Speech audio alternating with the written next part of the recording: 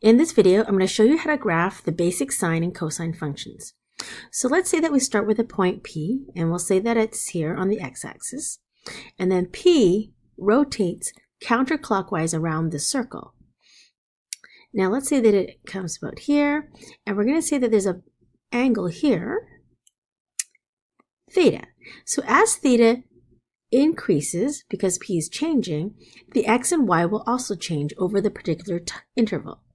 Now this will cause a change in sine theta, cos theta, and also tan theta. Now the sine and cosine functions are periodic functions. So is tan actually.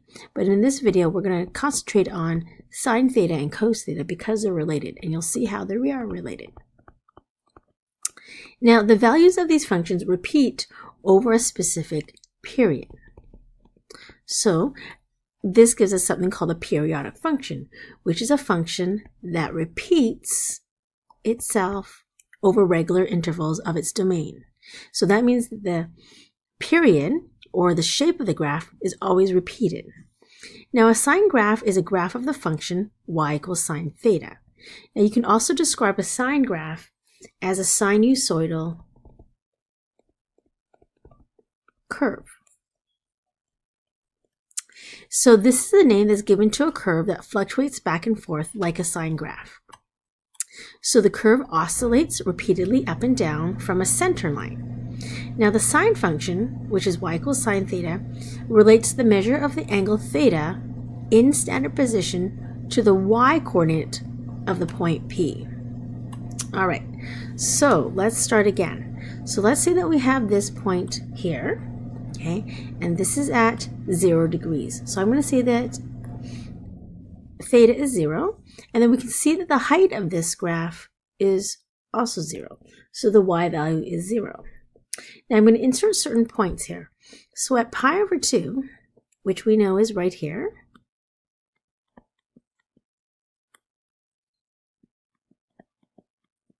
now if we're using a unit circle, we know that, since this is the y value, this height here, because it's a unit circle, this will be a height of 1.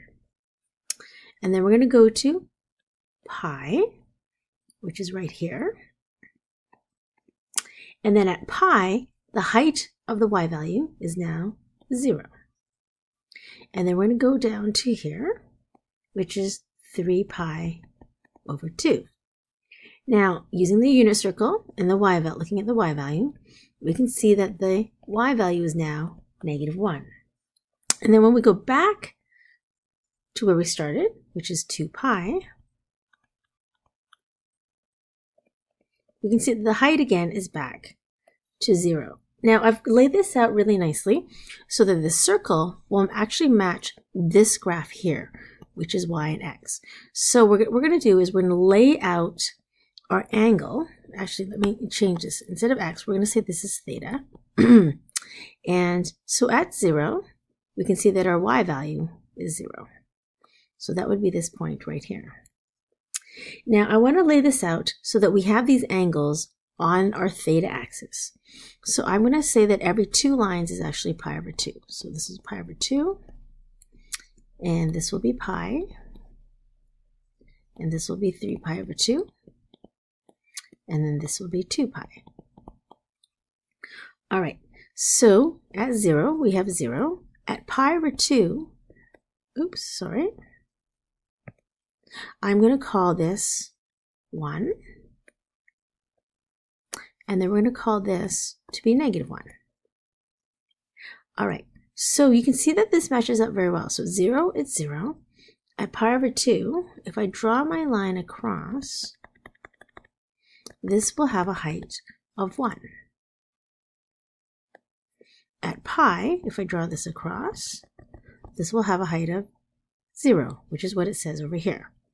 At 3 pi over 2, if I draw this across, notice that I am crossing at -1. So this 3 pi over 2 will give me -1. At 2 pi, which I'm back where I started, will give me 0, which is right over here. So if I connect these points, I get a curve.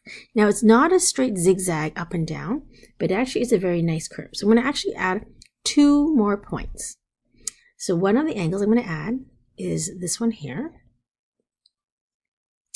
And I know that at this point, this is a 45-degree angle, or we can say it's pi over 4. So since this is pi over 2 here, this line here must be pi over 4. So if I follow this along, this will be pi over 4, and then the height will be whatever that will be according to this y value here. And that's going to be the same on this side here. So if you can draw the best 45-degree angle you can, let me try that again.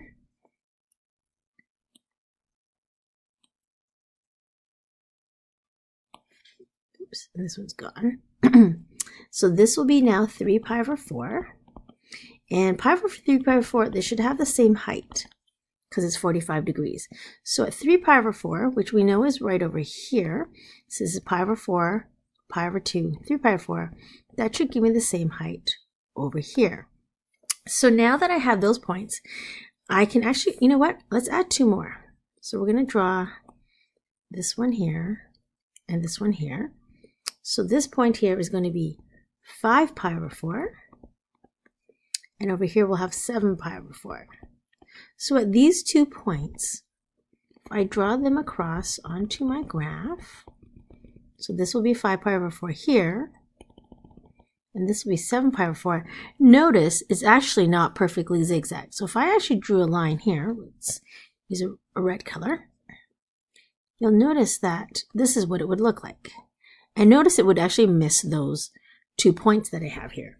So it's actually not zigzagged. And that's why we're going to draw this with a nice curve that goes down. It goes up and down.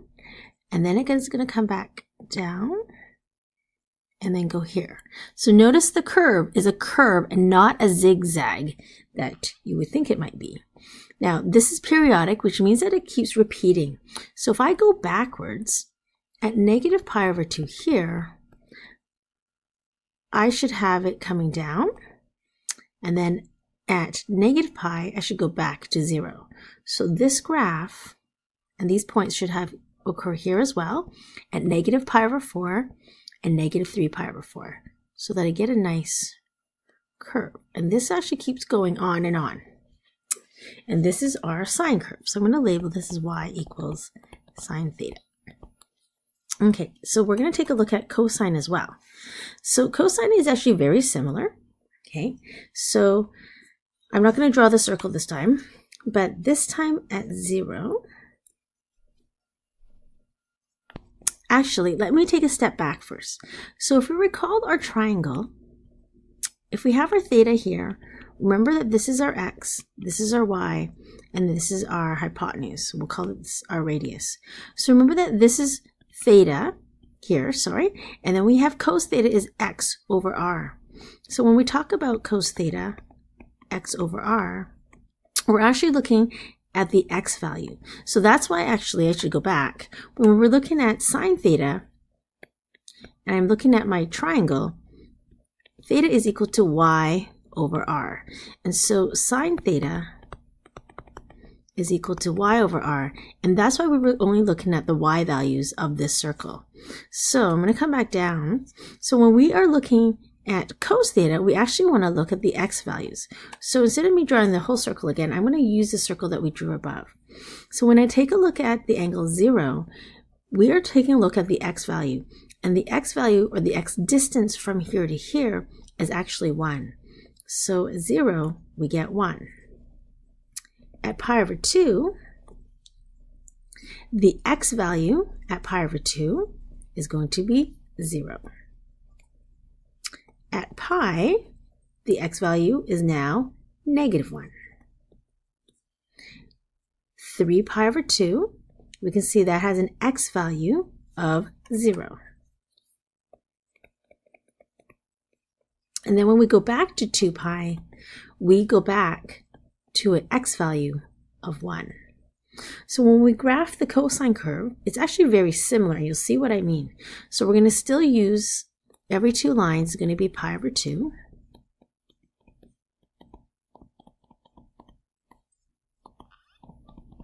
And we're going to go backwards as well. And we'll make our y values every 1. So at 0, we get 1. At pi over 2, we get 0. At pi, we have negative 1. Excuse me. 3 pi over 2, we get 0. And then at 2 pi, we go back to 1. Now, knowing that it rotates around the circle is actually going to be very similar to the sine curve. It is not going to be a zigzag, but it's going to be a curve. So we're going to connect these points here and a nice curve, which looks like this. Now, if we keep going to the left in the negatives, we will actually get the graph to look like this.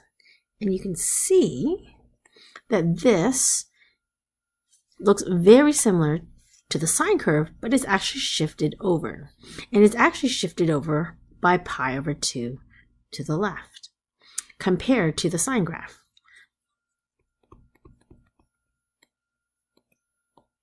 So we can actually say that the cosine curve is also a sinusoidal function.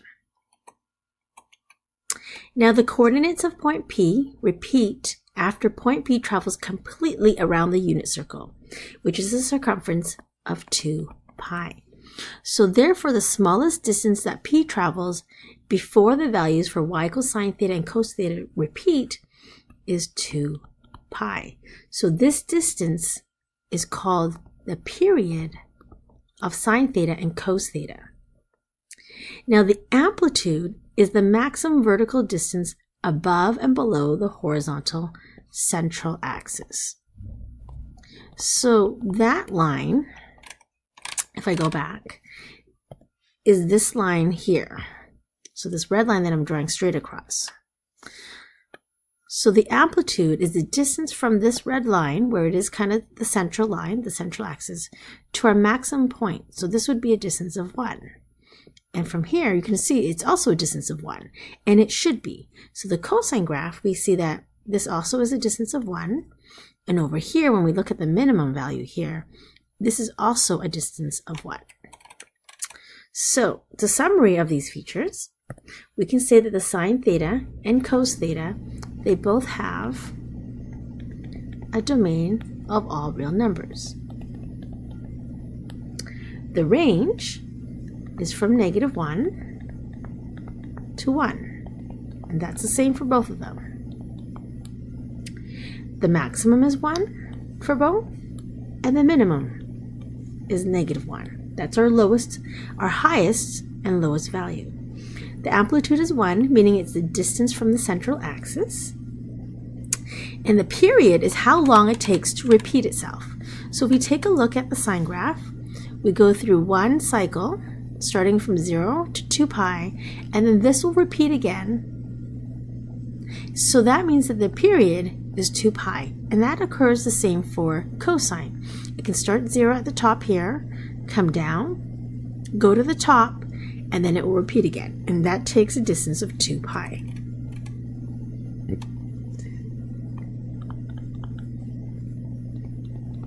Now the y-intercept is what changes. So looking at the sine graph, the y-intercept is 0. Looking at the cosine graph, the y-intercept is 1.